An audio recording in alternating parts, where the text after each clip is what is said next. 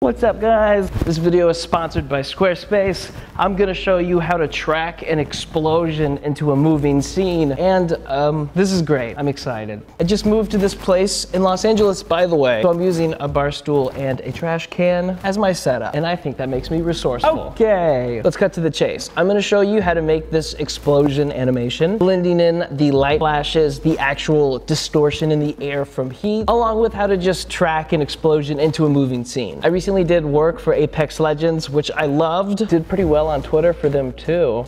And now I'm gonna show you how I did it. First off, let's start with the footage. So I have it here in Adobe Premiere. I'm just walking down the street and I have my friend off camera throw a trash can at me. Because if there's explosions in a scene, it kind of makes it more believable if stuff is actually flying at me. So I always try and add a practical element. And now once we have our footage, let's open it up in After Effects. And first things first, and probably the easiest part, is just tracking the original footage. If you come to the right, select Tracker panel, and hit Track Camera. You can sit back, relax, grab a coffee, and just let it analyze and track the scene for yourself. By the way, it helps if the scene is shot on a stabilizer and your shutter speed is really high, which my footage was. And now when it's done solving, you'll see all these little colorful dots, which means you have a lot of good tracking data to choose from. If you just grab your cursor and kind of select and draw a circle around a bunch of points, it will select one that's good. You're gonna wanna find one that's like flat against the ground, one of these targets. And if you right-click, hit Create Camera and Solid. Now this is important. Where this solid is where the explosions are going to be. So if it's laying flat against the ground,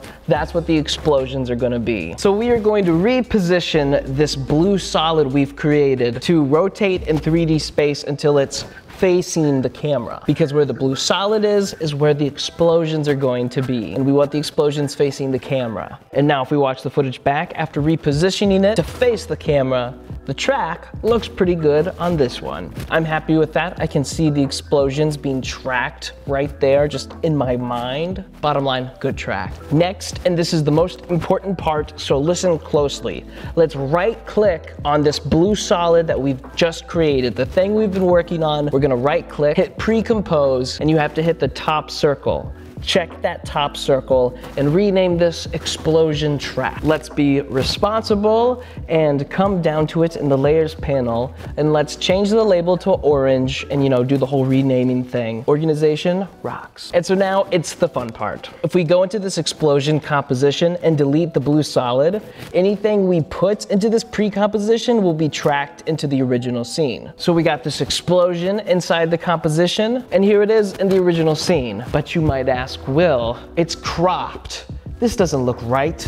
Well, you're right. But because we put this in a pre-composition, we can just change the sequence settings of the pre-composition. So let's hop into explosion track. And if we come up to composition settings, and we just change the width and height to 5,000, hit OK, we have all the space in the world to put whatever explosions we want. And if we look at the main original scene, you can see now the explosion is not restricted by any bounds of a composition. That was my theatrical way of saying, let's just put a bunch of explosions in here now. The whole goal in my process is to just reposition and scale the explosions in the pre-comp and just look at the main track and kind of just look at both until everything is lined up. And by the way, I'm getting these explosions that you're seeing from FootageCrate.com.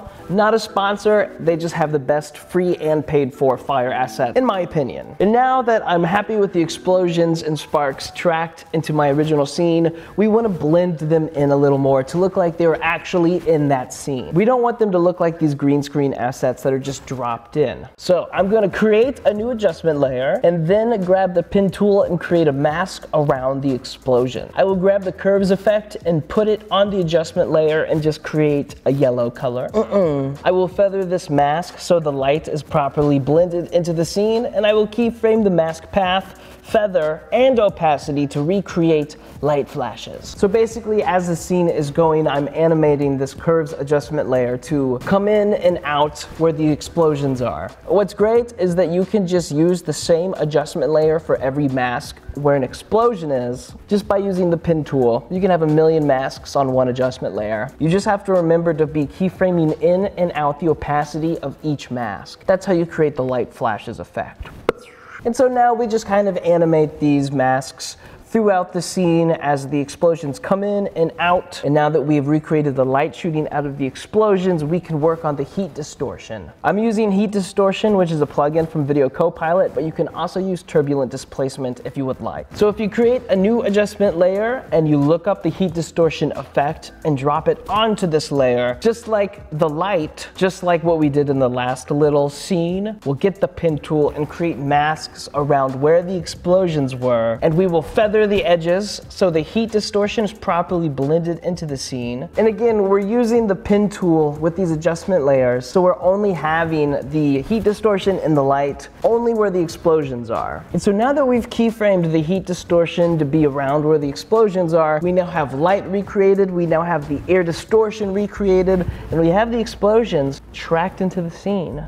And bam, I think that looks pretty good. Here's the actual shot I did for Apex Legends. It's pretty simple. Once you have a pre-compose that's tracked into the scene, you can put anything in there, and from there, blending it into the scene with adjustment layers is easy. So don't let 3D tracking make you think something's hard. It actually makes something pretty easy. It turns into a drag and drop project. Oh, and the final touches are just color correction, like the overall color correction. I brought this into Premiere already, and I already did some color correction. And so once you drop that on top of your animation, it just blends everything in together under one color. God, I feel like I don't have to make it so dramatic, but I do anyway. But essentially, creating a universal color scheme for all of it just blends it in even more, and that's the final touch.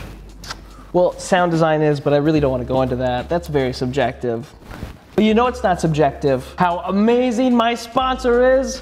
Squarespace. So now that it's 2021, Squarespace has so much to offer the world. And let me start with members-only content. You can connect with your audience and generate revenue through gated members-only content. You can manage your members, send them email communications, and leverage your audience insights all on one easy-to-use platform. And the next, I love this one the most because I'm an artist myself, but they're portfolio options. They have award-winning designer templates that you can use to upload your videography or your photography to display it to the world in a professional and sleek fashion because they have portfolios within these designer templates. Listen, it's a good idea to put your work on Squarespace because even if your work's good, Squarespace will make it look better, or at least well displayed. Next, we all have social medias. You probably have some.